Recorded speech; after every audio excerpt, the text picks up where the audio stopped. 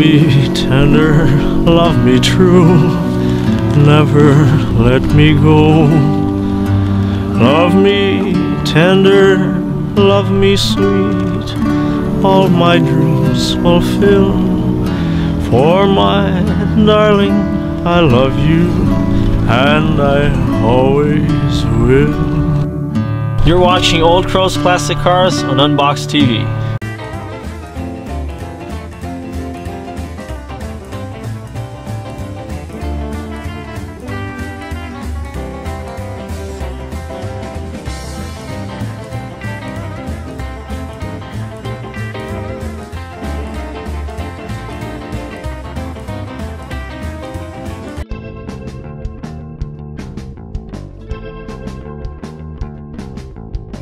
COVID really changed things and impacted things in many ways. From working with cars, there's a lot that's involved, a lot of different aspects and materials involved in fixing a car. So there's steel, there's plumbing, there's rubber, there's hoses, there's electrical, oil, different fluids, junkyard, batteries. There's a lot involved.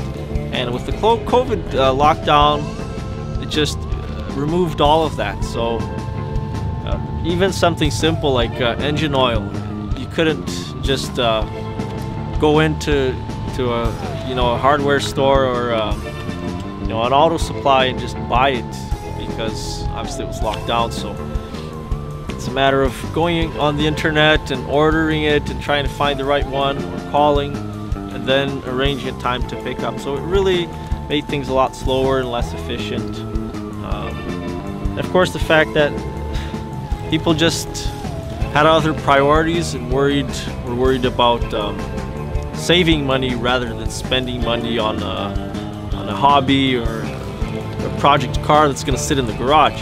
So unlike me, I actually drive my car every day, but the vast majority of people that own classic cars, they're interested in they're just keeping it in the garage. Gas tank made out of propane tanks. Is that what it is? Yeah. I had 6 propane tanks. A buddy of mine gave them to me, and I just had nothing to do with them. Wow. So I guess it all started with my first car, which is behind me, my Rambler American. At first, I just wanted a car that I could drive, and I wanted something that was very simple to fix. From experience, I've just seen a lot of people having to spend hundreds, maybe often thousands of dollars on repairs, and I did see how cars just became so much more complicated. So initially, all it needed was an alternator.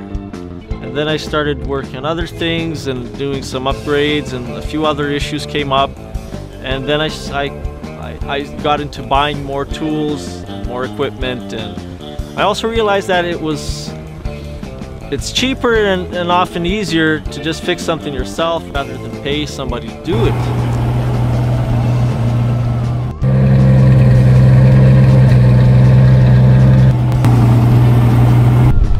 You know what sheet screws are?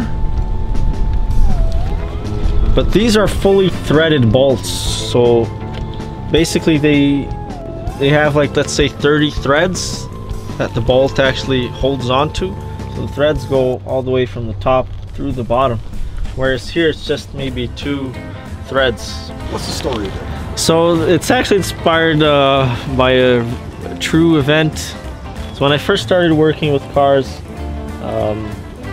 I actually had a pet crow. So it was just a baby crow that fell off the nest, and so I took it in, took care of it. It grew and it stayed around. So while I was working on cars outside, the crow would always be flying around. While I was working, pulling an alternator off, the crow would be on my shoulder. Old Crow's classic car. So I also worked on a few Thunderbirds. I actually enjoyed working on the Thunderbird, especially because of the song. There's a Beach Boys song called Fun, Fun, Fun. about the Thunderbird, the T-Bird. Isn't she pretty? 61 Ford Thunderbird.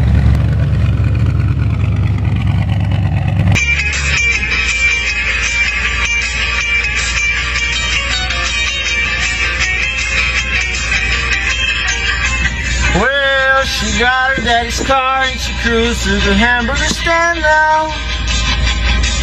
She forgot all about the library like she told her old man now. Really, when the car disease took over my brain, really. The radio blasting goes a cruising just as fast as she can now. Fun to the dance, takes the spirit away. She ride like an ace now. She'll have fun to the dance, takes the spirit away.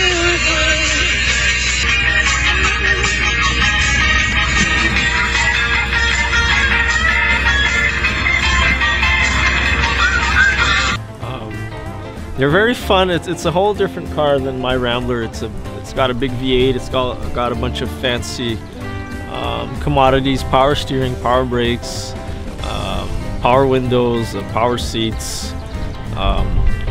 So they're fun cars. They're fun cars to drive, cool cars to work on. But I think for me, one of the nicest cars I ever worked on was a 1927 Ford Model A. And again, my obsession is with reliability and simplicity. Cars from the 20s and 30s era, they're one of the simplest cars anyone could ever work on. They're just a big, giant, heavy-duty lawnmower with wheels on it. You're driving a lawnmower. Nobody takes a lawnmower to the dealership. So a lot of these terminals, they come from the factory. They're made of lead. Lead is soft and lead is more reactive, so there is corrosion for lead, and you'll see all that white stuff. But with the brass, you can see the terminals are all nice and clean, and I've also added stainless wing nut here. Again, all parts where it's extremely important to remove. The two batteries are a bit of what we call overkill in terms of reliability, so they just give you a lot of starting power basically, and reserve time for an audio system, for example. So I'm sure everybody has heard of somebody else that maybe that's happened to you once or twice, where the person is listening to the going out camping, they have the radio on, listening to music, somebody forgets the radio on, and then the next day when everybody's packed up and ready to go home, the car doesn't start. I also had a 1947 DeSoto that I worked on. Worked on a few Mustangs. I worked on a few modern cars too. Also worked on a few trucks, and my most recent project is the 1986 International. It's a big 9-ton truck. Rated for about 15 tons.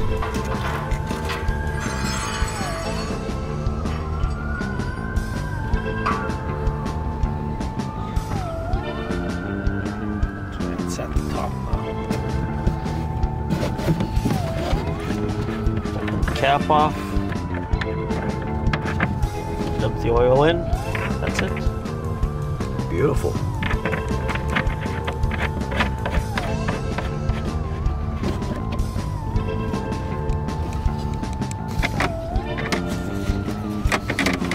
Get rid of this stupid cardboard.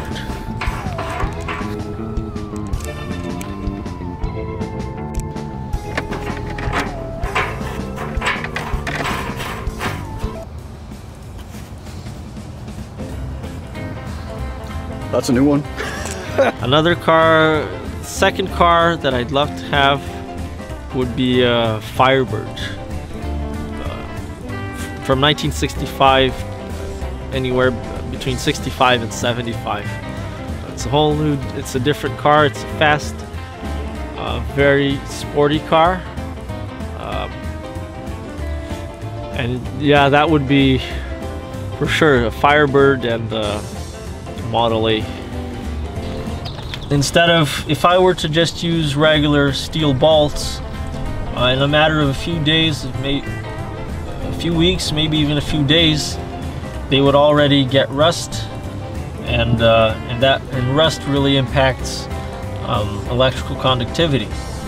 So it would actually, in this case, it could actually possibly cause me to lose the overdrive if this wire is not electrically conductive. And the same for the battery terminals. I mean, if you look here, I've replaced all the battery terminals except for one with brass fittings. And I've already seen a lot of people, a lot of cars where people got stranded and they called the tow truck, and because they had a bad terminal connection at the battery.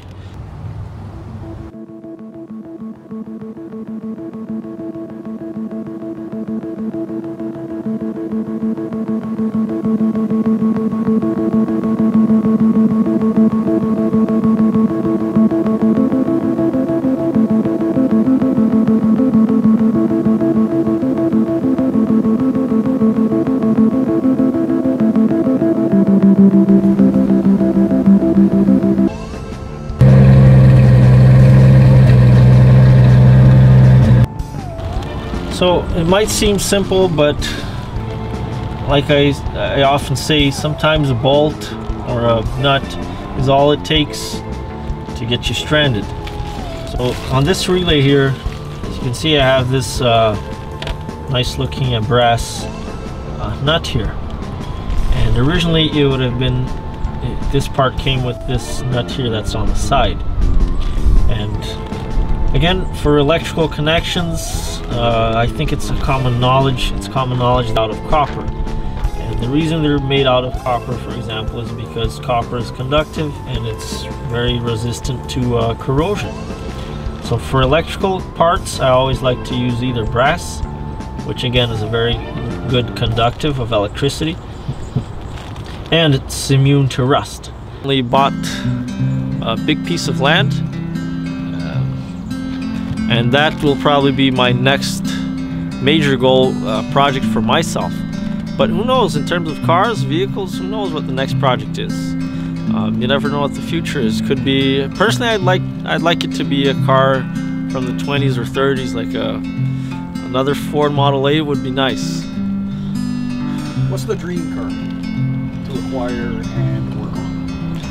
I kind of have two major dream cars, but if I had to pick one, it would be probably a 1925 to 1935 Ford Model 8.